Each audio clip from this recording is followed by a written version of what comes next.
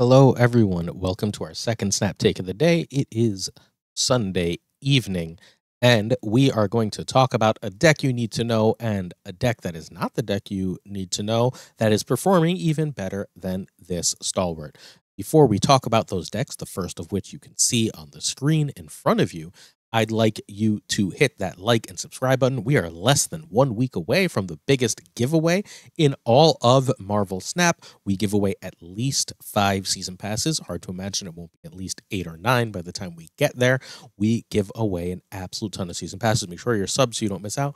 We also make sure that you are completely caught up on the meta, but not just caught up. We make sure that you stay ahead of the meta. Our goal is to keep you ahead of the other content creators.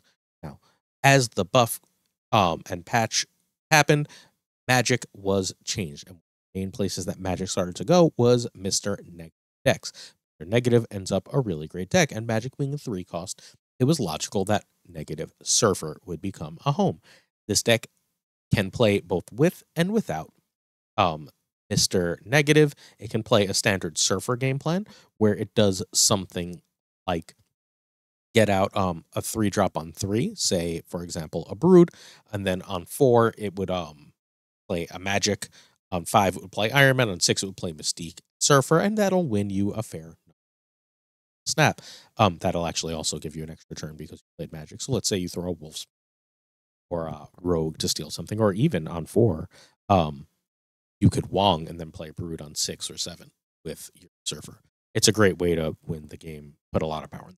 Obviously, this all goes way up with Negative, and Bast pumps the entire deck. Bast and Iron Man should not need an explanation from anyone at this point coming out of the bounce season.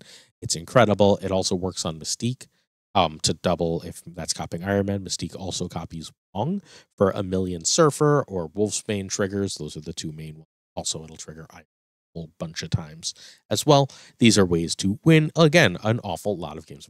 This deck is super consistent and super cool and super powerful. TLSG and Cozy both have versions that they put out there. This is the version that I think is close to the best. Despite the presence of both Mr. Negative and Wong, I think there is a genuine and real argument for Psylocke over Zabu in this deck. So if that is the card you're missing, Zabu is the only Series 4 or higher card here.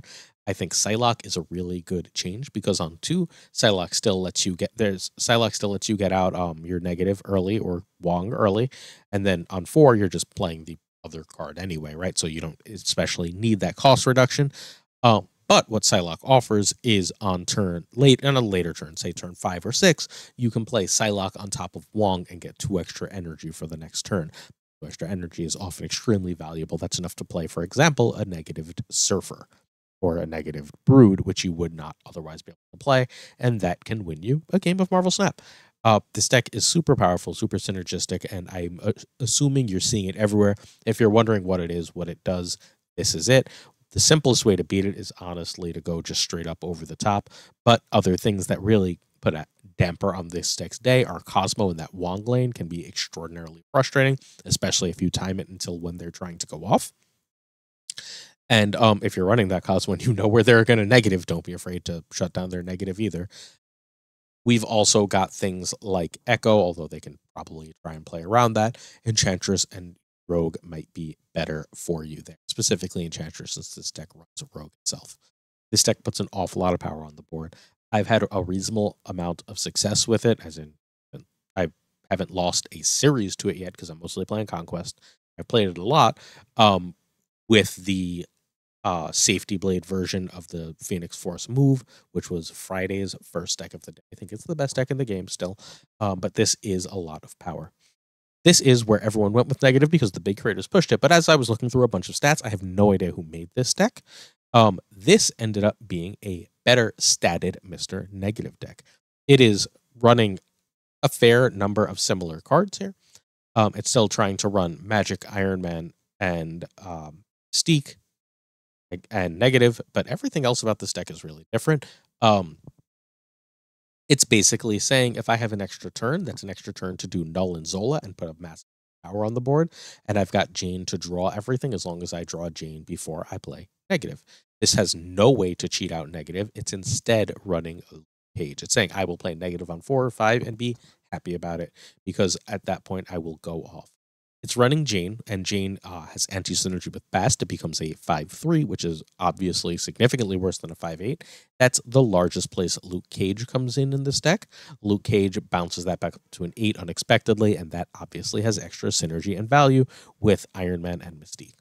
Zola on Knull is obviously the key Zola play, and Shang-Chi helps to feed that, but you can also conceivably Zola and Iron Man or Mystique. They will all keep the ability of the card they copied.